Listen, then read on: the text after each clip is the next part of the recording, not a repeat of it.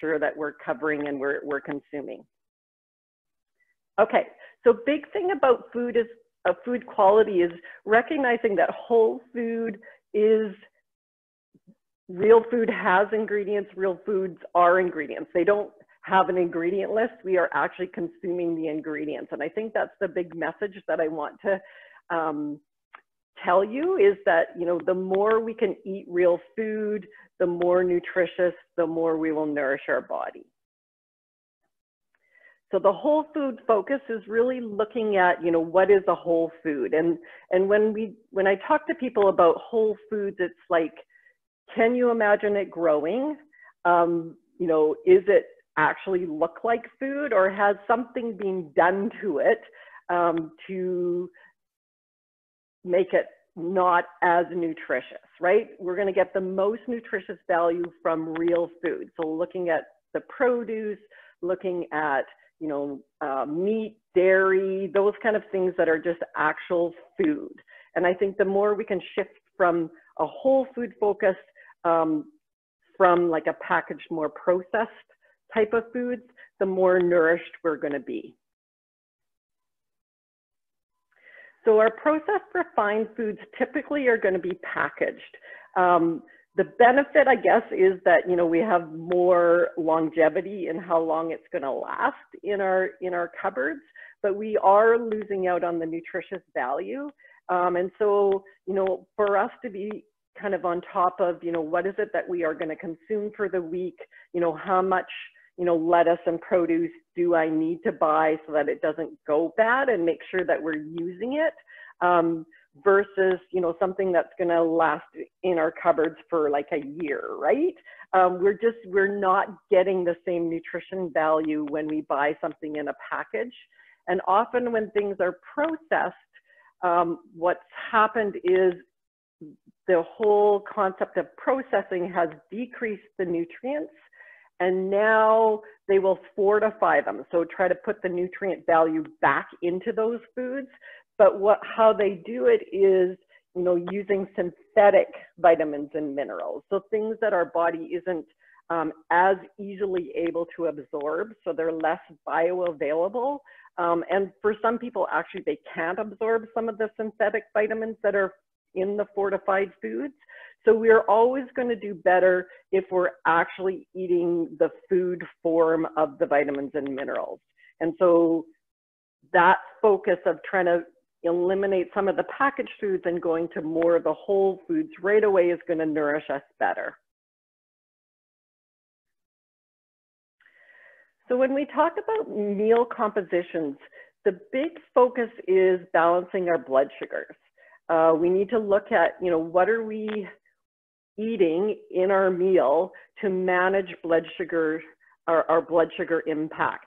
And the reason why it's so important that we are managing blood sugars is not that, you know, not just that we'll feel better if we eat that way. If we have balanced blood sugars day to day, we're going to notice that we're less hungry, that we have less periods of time where we feel tired or we're not thinking as clearly.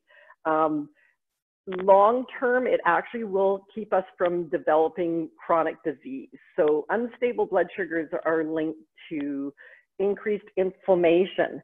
And inflammation is the key to sort of many diseases. So we'll see inflammation of the brain in terms of dementia.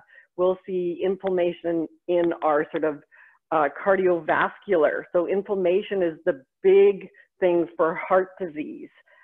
So we really want to look at how do we decrease inflammation in our body, and that is keeping our blood sugars stable. So we want to balance our blood sugars, and we're going to talk about how we do that. So this is the key to our meal composition. We want to have meals that contain protein, fat, and fiber. And by doing that, we'll stop that roller coaster of blood sugars that are happening when we're eating, and keep them really stable. So we'll just basically have a little speed bump rather than a big roller coaster when we eat. So we're going to go through each one of those components, protein, fat, and fiber, and talk about sort of what are the best choices, You know, how do we sort of incorporate that into our meals? And this is where, I mean, if you have questions afterwards, we'll talk more about it. But I just want to have that sort of template as kind of the focus, making sure we've got protein, making sure we've got fat, and we've got high fiber. So the protein component of it is really important. Obviously, our body requires protein. It's important for our lean body mass, but protein is also the building blocks of different hormones, enzymes, antibodies, even in terms of our neurotransmitters, we need adequate protein. Protein also plays a role in satiety, meaning that if we have adequate protein in our meals, we feel more satisfied. So we're not hungry right away. We should be able to eat and go 4 or 5 hours without feeling hungry. And that will happen if we have adequate protein in that meal when we're consuming it. So if we look at protein, again, I always like to focus in on quality, not only just the protein. So if we look at protein, you know, our animal meats are going to be good sources of protein. And again, there's different varying levels of quality within sort of that whole realm. Quality proteins are coming from animals that are, you know, fed or raised in their natural habitat. And for some of us, that's a little less accessible because it is actually more expensive to buy something that's being pasture raised. But just to be aware that if we're buying, you know, a pasture raised animal, let's say we're buying beef from a cow that was raised on grass, we are going to actually have a more nutritious piece of meat, less inflammatory and more sort of quality protein. If we're unable to afford that and we're going to go with a conventionally raised animal, all we need to do is then go for a lean cut of meat. So don't go necessarily regular ground beef, try to bump it up to a lean, because typically those grain-fed animals have more inflammation in the fat portion. And so we want to limit that sort of inflammatory component in our diet, because basically what the animals eat is what we're getting as well. So going with lean cuts, if they're conventionally raised animals, if we're able to access, you know, a cow that was raised on the pasture, you know, then we can embrace the fat because it actually is a source of omega-3 fat, which is anti-inflammatory. So other good sources of protein would be eggs. And this is, again, something that we don't need to be afraid of eating eggs. We want to embrace the whole egg. The yolks are a great source of choline, which is super important for brain health. And we now know clearly through research that cholesterol in our food does not translate into the cholesterol in our blood. So we can consume cholesterol-rich foods and be nourished, right? So eggs are, you know, a pretty economical, high protein food that we can start incorporating into our diets quite easily. We can use nuts and seeds. These are also good ways of getting protein. Also dairy, it's not listed on this picture, but dairy is a good source of protein as well. We do need to be a little bit careful of sort of what we're doing with our dairy, because dairy also has a fair amount of natural sugar in it. So if we're consuming dairy, we want to go with dairy that actually has some fat in it. So we don't want to go skim milk. We do not want to go reduced fat stuff. We actually require that fat.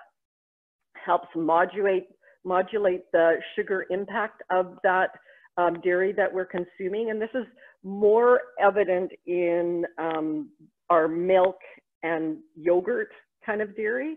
But regardless, don't go reduced fat. Because typically when they're taking out the natural fat, they're adding in other things to make it more palatable and things that our body really can't use. So if you're buying yogurt, a Greek yogurt is going to be higher in protein. We want to go plain because anytime there's a flavor, they're just dumping in a whole bunch more sugar. So if we go Greek yogurt plain with fat, and I always say minimum 2%, but you can definitely go higher and happier with people up at around 5% in their dairy, in their yogurt. And then we can add berries and nuts and seeds and whatnot to sort of, you know, add a bit of sweetness and crunch to it. So those are all good sources of protein. When we look at a plate, we want to make sure that our protein component is at least a quarter of the plate, if not more, just so that we're getting that adequate amount of protein to provide the satiety and the blood sugar regulation and what our body requires. So when we go to fat, you'll notice there's a big overlap between protein and fat foods. So a lot of our animal proteins are going to be a component of our fat as well, but you'll see nuts and seeds in here. We can add in avocados and olives.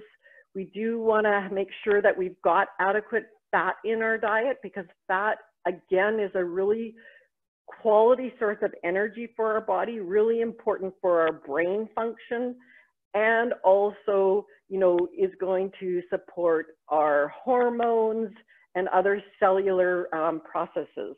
So we want to make sure that we're not avoiding fat, that we're embracing fat, but it is actually fat that's good for us, right?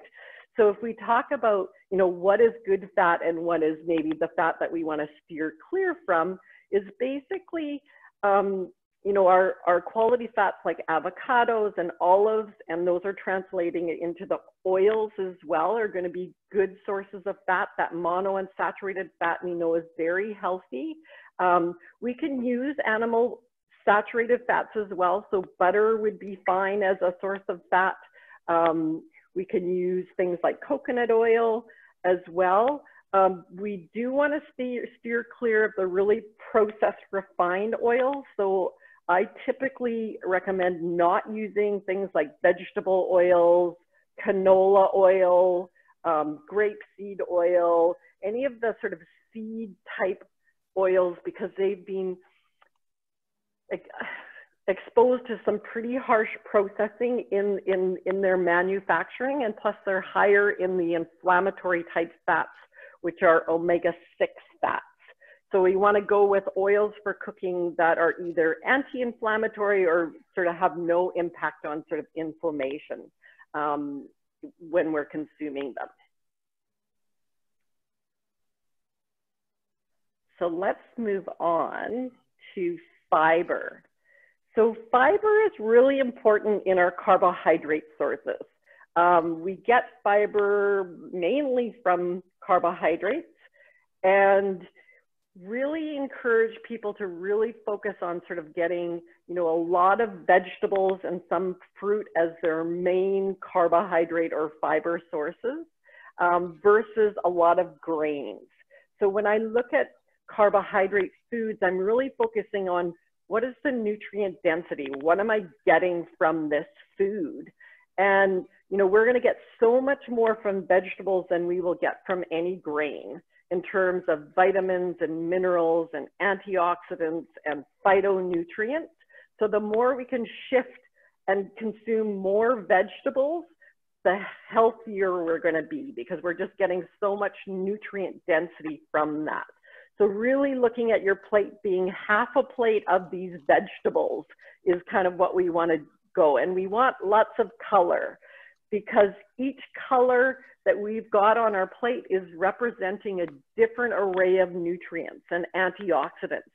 So when I work with kids, I have them check off colors and make sure that they've got lots of color. So typically I'm saying we want at least 3 different colors, and I think that's on another slide, because we really want to cover all our bases in terms of nutrients. So if we're just eating, if we look at our plate and there's no color, it's just basically brown or white, then we're not nourishing ourselves. So really looking for those colors and lots of, you know, vegetables as kind of the focus. I typically will give a recommendation of eating 2 to 3 cups of leafy greens a day as kind of a guideline. And then, you know, layering in fruit alongside meals because of the extra impact of sugar from the fruit. So minimizing it to 1 to 2 times a day that we're eating fruit, but really embracing sort of the nutrient density that we're getting from our fruits and vegetables as kind of the key. Fiber supports blood sugar control because it makes it less impactful on our blood sugars. So if we're eating broccoli or some sort of vegetable, we'll have minimal impact, even though it is a carb and it will be broken down into sugar into our bloodstream. We're not going to get a big sugar spike. But if we're eating something like white rice or white pasta, basically there's nothing that's holding us back. We're just getting this big rush of sugar when we're consuming it because there is very little fiber in those types of foods. So we want to layer it in. Choose a high fiber carbohydrate, have protein and fat, and really maintain that blood sugar stability to keep that inflammation down in our body. Okay, so color. Again, that's a big focus. Make sure you've got lots of color in your meals. Okay, so the meal template is protein, fat, fiber, and color. So when you're looking at your meal, do I have a source of protein in there? Where's my fat coming from? What kinds of fibers do I have? And do I have those three colors? That's what I get people to really focus on in terms of, you know, that meal composition. Okay, so water. Water is super important as well. And I think that, you know, as we get older, our sort of thirst triggers change. We don't always feel thirsty, so we have to be more intentional about our water, but it is really important to health that we are drinking adequate water. And typically most adults need to get up and around 2 liters of water per day. So, you know, drinking water, you'll see that this cup of water that I have in the picture has mint in it. You can add in lemon, lime. I mean, there's so many things that you can put into water to give it a bit of a flavor. Just will enhance sort of the experience of drinking that water. And actually having something in your water is helpful for your body actually to absorb it. So, you know, sometimes having what we call is a solute in your water will help your body absorb it and use it well. But we require water for our body to function well. So just, you know, really thinking about ways that you can ensure that you're getting enough water into your diet. Okay, so meal timing, and I gotta keep working fast here. Basically, it is better for us to eat meals and not be snacking all the time because that just helps with that blood sugar regulation and our body to be able to use stored energy that we have. We also need to recognize that breakfast doesn't necessarily need to be immediately when we get up if we are not hungry. So there's a whole concept of the fasted window. When we are not eating, it is our body's time where it is really focusing on healing our body, basically. So our body is in surveillance mode, looking for cells or things that aren't right and fixing it. It's a process called autophagy. So we want to embrace our natural healing that our body can do. And by doing that is, I mean, it only happens when we're fasted. So typically that period overnight is our fasted period. So from the time we stop eating at night to the time we break our fast is our fasted period. So we want to make sure that we're allowing our body that healing process. So minimum, I tell people 12 hours. We need 12 hours where we're not eating to let our body do that healing process. So if you wake up in the morning and you have a glass of water and you're not hungry right away and you have the opportunity to maybe break your fast like an hour or 2 later and have breakfast then, you really are maximizing your body's healing process. So recognizing that breakfast is breaking your fast and doesn't need to be necessarily right when you get up. There is benefit for us to actually extend that a little bit if we're not hungry at the time. The reason why it's good for us to sort of stick to meals rather than snacking all the time is that typically when we're snacking, we are causing another blood sugar little blip. And so it's better for us if we can kind of keep those blood sugars stable, eat a well-balanced breakfast, be able to go 4 or 5 hours, have our lunch, and then our dinner. It is just a way less inflammatory way of eating. Okay, so nutrients of focus. Going to focus on 3 quickly. I only have a couple minutes, but one is vitamin D, and I think we really need to know that vitamin D is super important now that we're especially going into the fall season where we're not getting exposed to the sun. We can make vitamin D from the sun through our skin. So in the summer, if we're outside and exposed our limbs to the sun, we are getting vitamin D, but obviously, at least here where I live, through the winter, that is not happening. You know, we're covered up, even if it's sunny. I mean, it's cold out, so we're just not getting that sun exposure that we need for vitamin D. So we want to expose ourselves by eating vitamin D rich foods, but also, you know, will likely require some supplementation through the winter to ensure that we're getting adequate vitamin D. Vitamin D now has some very strong evidence as being one of the key factors in sort of the virus that's going around. People that have adequate vitamin D status are at less risk of getting the virus, and the impact of if they get it is also diminished. They don't get as sick if they have adequate vitamin D. So this is something that we can do to support our immune system through this next season that we're going through. So vitamin D rich foods include our eggs, our fatty fish, mushrooms, and then you'll see also that, you know, typically we aren't getting enough in our diet. I do recommend a vitamin D3 supplement through the winter, just to ensure that we've got adequate vitamin D happening. Vitamin D is also really important for brain function, and that's kind of the stroke connection as well. So our hormone, it's a hormone, so it's important for brain health. It's important for obviously our bone health, and it plays a big role in our immune health. So it's a really key nutrient that we want to make sure that we're consuming foods that are rich in vitamin D, and also considering that additional supplementation through the winter. The other one is omega-3, and omega-3 again is our most impactful anti-inflammatory component of our diet. And again, you know, things like strokes and heart attacks are typically an inflammatory process.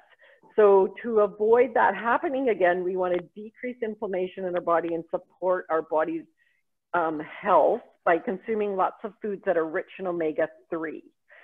Omega-3 fat is essential, meaning that we have to consume it. If we aren't eating it, basically we're not getting it. Our body can't make it from other components of our diet, so we do need to consume it. Our very best source of omega-3 is fish, especially the fattier fish, so things like salmon. If we're consuming tuna from a tin, we want to make sure that we're going with the skipjack tuna, as it contains the least potential mercury content. We also are going to be getting it from, you know, some of our things. Again, we can get some omega-3 from our eggs as well, but generally, fish is kind of the big one. We should be eating fish 2 to 3 times per week to be getting enough omega-3 in our diet. And if we don't like fish or we are intolerant of fish, then we do need to consider taking an omega-3 supplement, because we just won't be able to get enough to meet our body's requirements. We can get omega-3s through plant sources as well, but they are very much less available to our body. I encourage people to add these in, but you're not going to be able to rely on them as you're kind of meeting your omega-3 requirements. One of them is chia seeds, and I'm a big fan of chia seeds. Chia seeds are such a good source of fiber as well, so they contain that omega-3, but also super high fiber. So adding them to your yogurts or your smoothies You know, I make a chia seed dessert where I use coconut milk and chia seeds with cacao powder in it. So chia, when you add water to it, will expand to kind of like almost like a pudding consistency. I recommend chia seeds for fiber support. So, you know, your bowels, right? So if you're having any issues with your bowels, use chia seeds because they are going to be a really natural way to help support regular bowel movements. Plus they have the omega-3 component of it. Flax seeds are also a good one for omega-3 plant sources. We need to use a ground flax, not just the actual seeds, because otherwise we're not going to be able to absorb them. And hemp seeds also have good sources of omega-3. So really focusing in on those omega-3s. If we need to supplement, and I do personally because I don't eat fish 2 to 3 times per week, we want to make sure that we're going for very high quality omega-3. So looking and making sure that the supplement has been third-party assessed for potency and purity. And also it is better that our omega-3 supplements are from a triglyceride form versus an ethyl ester. And so those are the kind of things that you can ask, you know, if you're buying a supplement, you know, what is the form, you know, what should I be looking for? I'm almost done. I know I'm going over. The last one is magnesium. And I see there's a little magnesium for kids, but it's for everyone. Again, super important for brain health and all of our cellular functions. So really focusing on getting adequate magnesium. Magnesium plays a role in sort of our stress response as well. So if we've been under stress, we're going to be depleted or have increased demand for magnesium. So looking at, you know, getting in those leafy greens, those avocados. Avocados are richer in magnesium than bananas even. So I really like people, if they enjoy avocados, to eat avocados. You'll see there's almonds, things like pumpkin seeds. Oh, and there's chia seeds in there as well. So these are all rich sources of magnesium that we want to consume daily. Again, a lot of people will benefit from taking a magnesium supplement. It's something that I do actually take daily, supports a deep, restful sleep. If you have any issues with restless leg, magnesium is what you need to take because that will really take care of that as well. But it also supports your brain health and, you know, over 300 cellular sort of functions when we're really focusing in on magnesium. I'm trying to go fast. So food is medicine. Our food choices matter. So being Sharon, intentional. Yes. it's okay. I think this is very interesting, so no need to rush. Just finish what you have. Okay. Well, that's okay. it. Basically, Yes? I'm done. Yeah. So just one last thing. Just if you are interested in sort of, you know, accessing more content of what I'm saying and doing daily, if you're on Instagram, look up Dietitian Sharon. You'll see I post what I eat and all sorts of different things that are free resources. Facebook as well. Health Style Solutions is my Facebook page that, you know, I invite you to join, and there's lots of, you know, free resources and information on there. And then my webpage is Health Style Solutions. You can access me there if you want to connect with me and actually have a consult or like a one-on-one interaction. And I'm happy to set up something with you with that. One of the things I don't remember if I said at the beginning, if you do have extended health, dietitians are typically covered under extended health plans. So you may be able to access my services and be reimbursed, which would be a bonus, right? And I'd be happy to do that. Okay, that's it.